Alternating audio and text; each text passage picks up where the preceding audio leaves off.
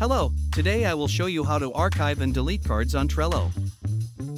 In Trello, you can archive or delete cards you've completed. Archiving cards is good for preserving historical data, such as comments and attachment.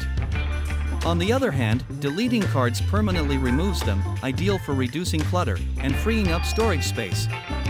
The decision between archiving and deleting depends on your workflow preferences and project lifecycle.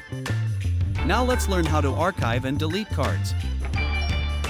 Click the pen icon on a card and hit the archive at the bottom. From the menu that will open by clicking on the three dots, you can delete archived cards. All archived cards are listed here and can be permanently deleted.